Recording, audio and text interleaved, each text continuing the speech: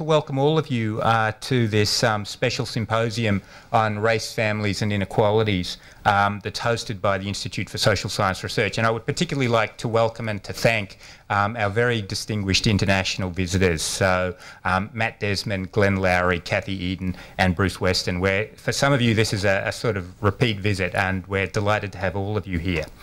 I'd like to start by just acknowledging the traditional owners of the land on which we meet, the Jagera and Turrbal people, and pay my respects to elders past and present. I think most of you know who I am, but my name is Mark Weston and I'm the Director of the Institute for Social Science Research here at UQ. As I said, we're really very excited to be hosting this symposium on race, families and inequality. Most of you know that the Institute here was established in about sort of late 2007, early 2008 to address some of the major challenges facing Australia. And much of the work that we do grapples with trying to understand and describe and explain the causes of inequality, and importantly tries to understand ways to address inequality. So whether it's the research that we do on topics such as housing and homelessness, on Indigenous issues, the work on third-party policing, the research that happens around education and employment, the work on sort of family dynamics. Inequality is a central theme of research in the Institute, and it cuts across much of the work that we actually do. Our primary focus is Australia and the region, but it's actually fitting that we have a very eminent group of scholars to come and talk to us today about the United States.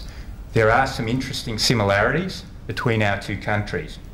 Like the US and other English-speaking countries, Australia experienced declining inequality throughout much of the 20th century, coupled with a take-off inequality from the 1980s, which has progressively worsened. The growth in inequality in Australia hasn't been as extreme as the growth in inequality in the United States, but you could say that about most places. But Australian scholars have argued about some of the same reasons for inequality that American scholars have. We've pointed to things like a change in government redistributive regime and declining taxes and transfers. We've talked about the effects of labour market deregulation, about deunionisation. People have looked at things like increased economic returns to schooling and to education. And we've been conscious of the take-off in incomes at the very top of the income distribution. We've also been conscious of the varying effects of globalisation on inequality. Like American scholars, Australian researchers have also recognised that families are centrally implicated and involved in processes of inequality and in inequality outcomes. And where race profoundly frames inequality in the United States, Indigenous status does so in Australia. So given these similarities, we're very well placed for a tremendously stimulating set of presentations and discussions today. This event, I think, was originally proposed by Bruce Weston. I have some recollection, but I'm not certain how it came up. And as I said, both Bruce and Kathy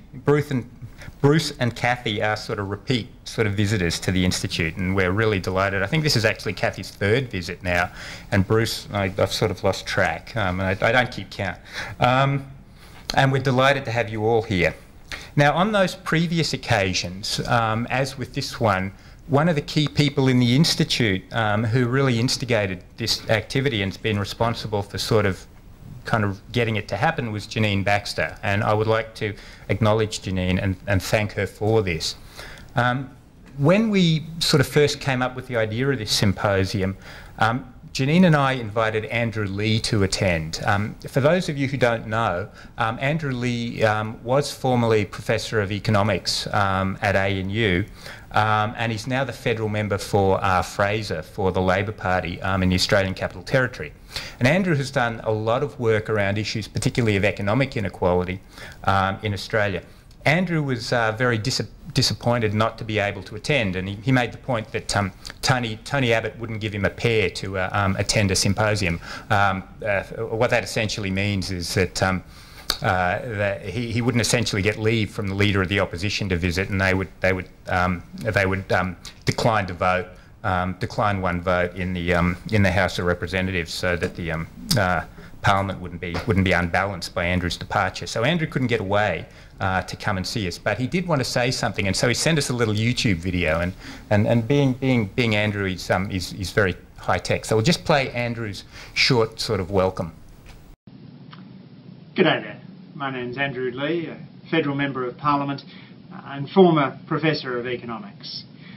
I wanted to send this message because Janine and Mark were generous enough to invite me to join you today, and I would have been delighted to be able to do it if I'd been able to get leave from Parliament. Being able to come to Queensland and hear from a star-studded cast, people like Kathy Eden and Glenn Lowry, Matt Desmond, and of course Bruce Weston coming back home where he belongs, it would have been a great opportunity. But as it is, I wanted to leave a short message about the importance of the issues you're discussing today. I think too often Australian policymakers look to the United States for, in much the way in which boat builders look to those who constructed the Titanic. We assume that because income gaps are wider, because racial challenges are often more difficult, and because neighbourhoods are very different from one another, that Australians can't learn anything from the US experience.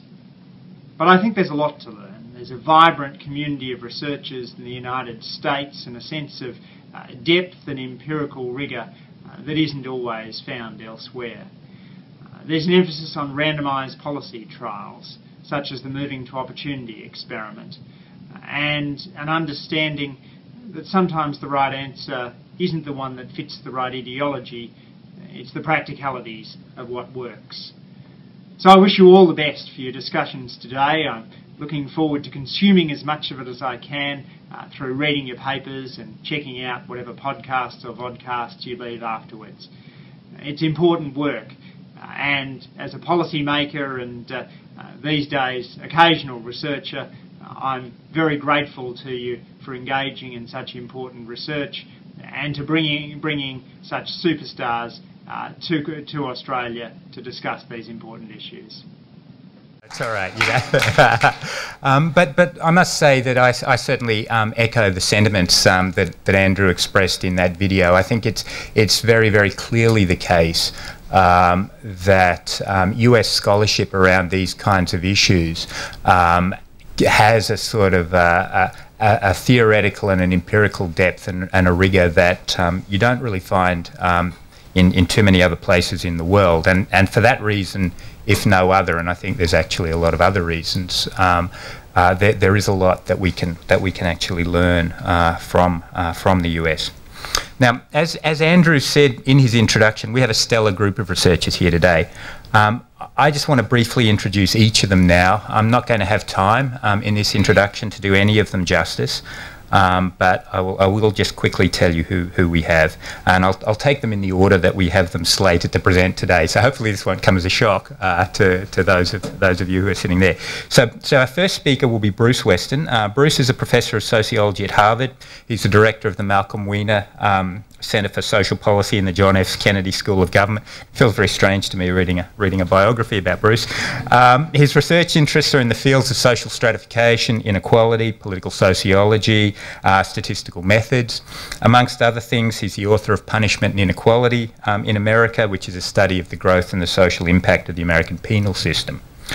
His first book was Between Class and Market, and it examined the development and decline of labour unions, in the post-war industrialised democracies.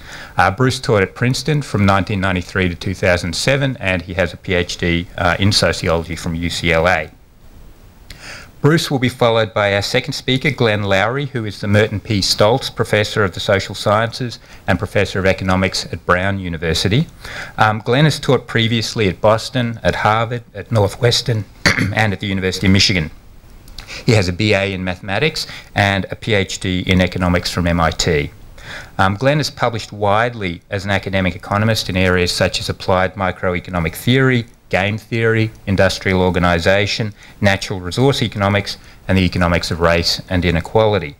But Glenn's also a prominent social critic and a public intellectual, and he's written more than 200 essays on topics in racial inequality and social policy, and he's extremely prolific in this area. Glenn's books include The Anatomy of Racial Inequality, Ethnicity, Social Mobility and Public Policy, and Race, Incarceration and American Values. Glenn will take us through to lunch. We'll have about an hour for lunch, which will be here. And then we will hear from Cathy Eden. And Cathy is Professor of Public Policy and Management in the Kennedy School at Harvard. Cathy's research, many of us here are very familiar with many aspects of Cathy's research, focuses on urban poverty, family life, social welfare, public housing, child support, non-marital childbearing. Cathy received her PhD in sociology from Northwestern University. She's taught at Rutgers, at Northwestern, and the University of Pennsylvania. Her books include Promises I Can Keep, Why Poor Women Put Motherhood Before Marriage, Unmarried Couples with Children. Her new book, Doing the Best I Can, Fatherhood in the Inner Cities, coming out later this year, I think, is it? May or thereabouts? We have physical copies. You have physical copies, okay. And we heard Cathy speak about this book, I think last year, probably in July when you were visiting the Institute. So we're all looking forward to that. Our last speaker will be Matt Desmond. Matt is Assistant Professor of Sociology and Social Studies at Harvard. Matt received his PhD from the University of Wisconsin-Madison, and then he joined the Harvard Society of Fellows as a junior fellow. He works primarily in urban sociology, race and ethnicity, poverty, social theory, organisations and work, and ethnography. He's the author of On the Fire Line, Living and Dying with Wildland Firefighters, and Racial Domination, Racial Progress.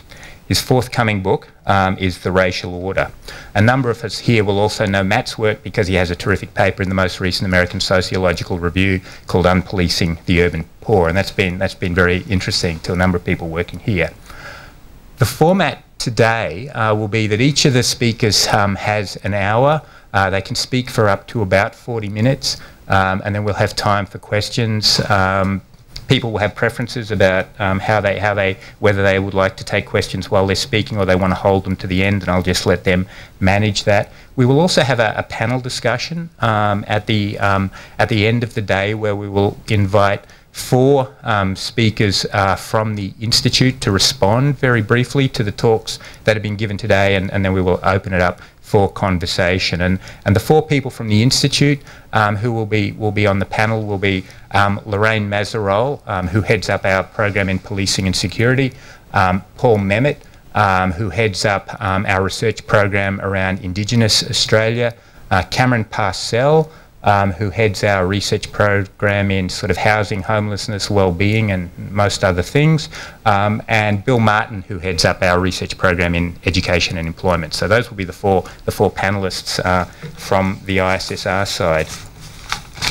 So we have actually kept pretty much to time, and so what I'd like to do now is just hand over to Bruce Weston as the first speaker and ask you to welcome him. Thank you.